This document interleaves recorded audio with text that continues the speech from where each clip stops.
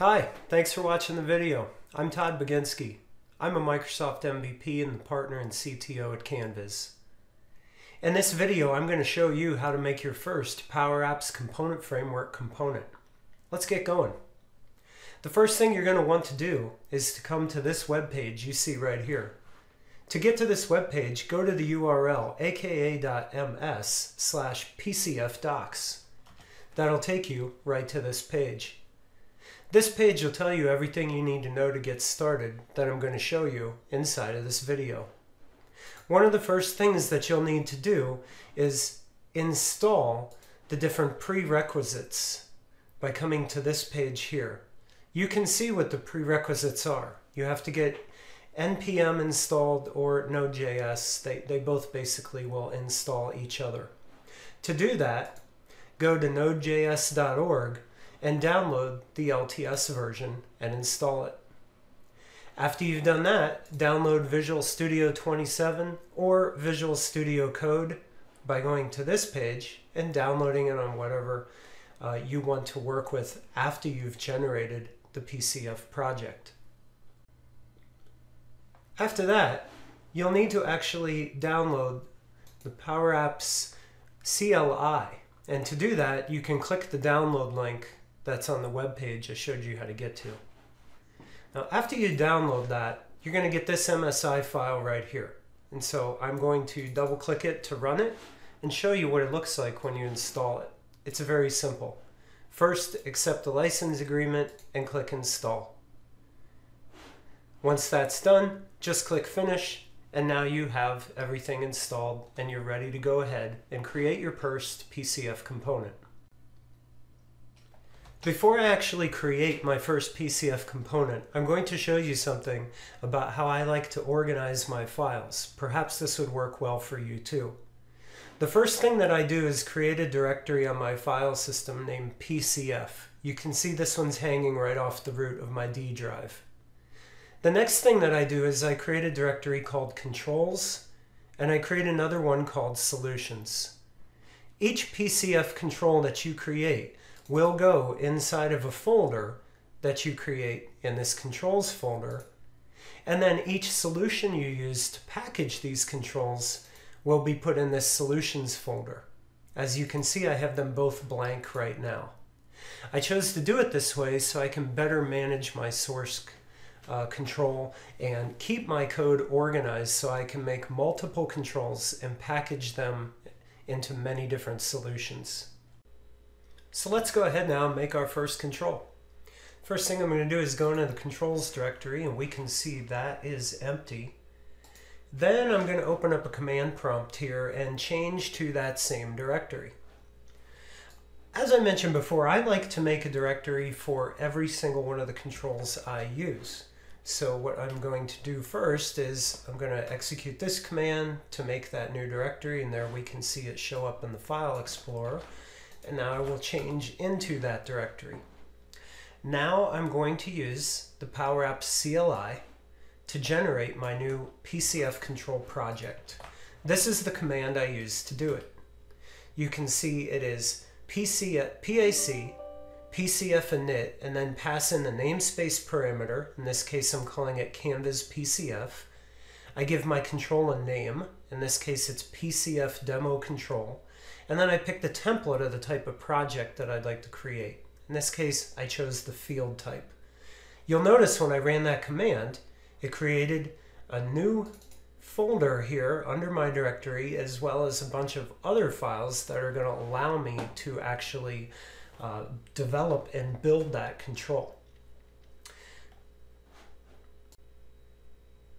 Next thing I'm going to do is I am going to now run a couple of commands here, and the first one is Npm Install. So I'm going to kick that off so it goes and retrieves all the dependencies from Npm. And while that's happening, I'm going to open up this folder inside of Visual Studio Code and show you what was generated here by that CLI. Here you can see the project structure that we have inside, and here's my demo control. This is the manifest file. This is a very important file which defines the metadata about your control, any properties that you're using to pass data inside and out of them. If you use type groups, you can specify the data type of those properties. You can also include the various resources you wish to load down here as well. If you look at the index.ts file, here you will see all the different methods that you will actually add code to implement your control. You can see they're all blank from now. So really, this control doesn't do anything at this point except define a property called sample property and render basically nothing to the screen. And that's okay for right now because we're just getting through this hello world example of what we can do here. Now as I come back to the command window, we can see Npm Install is finished. So the next thing I actually need to do to test it and to debug it is to run another command, and this one is npm run build. When I do npm run build, it's going to go and it's going to package that whole thing up for me. And now I can run npm start, and I can actually start up a little local harness in my web browser so that I can view this control just as it would appear inside of PowerApps. So if I come back to my web browser here and I paste in that address, the control is appearing here. There's just nothing inside of the control yet. And over here you can see that this is where I can put values in for my property. And right now, obviously, the control has not been plumbed to take advantage of any of these values and react to them and display them. So I'm going to make a couple modifications now and then come back to this and show you how it works. Okay, so now I made some modifications to the code. All I did was modify the code so that when a user types in the value to the property in that test harness on the right side, we will actually see the value displayed inside of the control. So to do that, first I created this private variable called value of type string. Then I created the component framework context object with this line of code here. I need this object because it allows me to get a hold of the parameter value or the property value that's set there. The next thing that I do is create an HTML div called container. This is going to be the div that I put in all of the things that this control displays. After I've done that, I come down to the init method. In the init method, I set the context equal to the current context.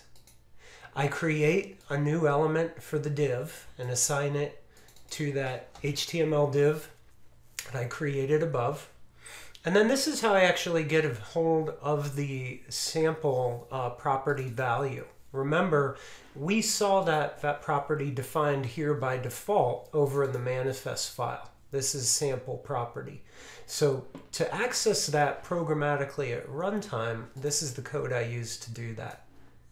Once I've got that value back right there, then I'm just going to set it to the inner text of that container div that I created. This line of code does that. Finally, I'm going to append the container to the other one that already comes with the control, and that will allow me to render all that. Then I made these little updates here inside of update view. This is the code that's actually going to fire every time that these context changes. So here in init, I set the initial value of what the property is set to, but if the user changes the property, I want this code to fire. And as you can see, if you look at this code, it's very similar, if not exact, to what I'm doing up here. So it just takes the value of the property that I type in the test harness, or that gets set at runtime inside of a PowerApp, and automatically displays it. So after I've done that, I run the same commands that I ran before to build and start the project.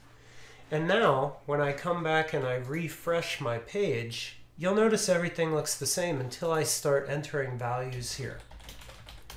So here you go, hooday, go Bengals. I can add that value and now we see it change in real time. as I change values here, it also changes inside of the control. And you can see it happens in real time because I populated that update view method with the code. So this is the quickest way that you can create yourself a PowerApps Control Framework component. I'm going to have follow-up videos in just a day or two that take it deeper and show you how you can do even more with these components. And those will include how to deploy it and use it inside of a model-driven app, and how to package it into a solution.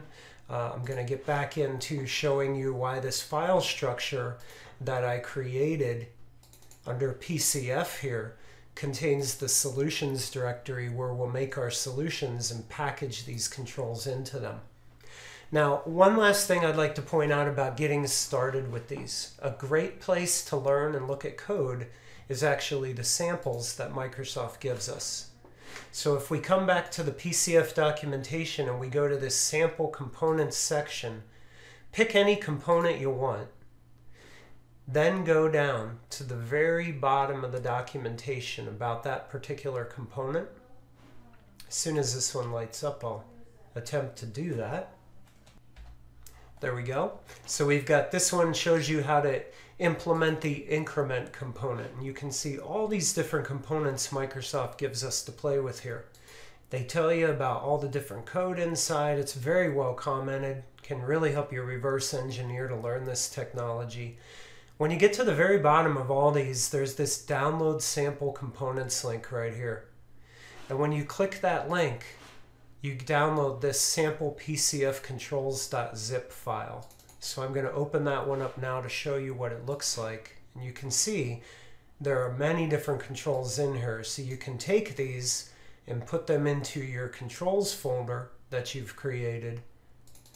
And then you can then open up any one of these controls you want in Visual Studio Code or Visual Studio 2017 and go ahead and run these controls with the npm install, npm run build, npm start, and actually see them work. A couple of them you'll have to do some configurations, like the map control. You'll need a Bing map key to make that one work.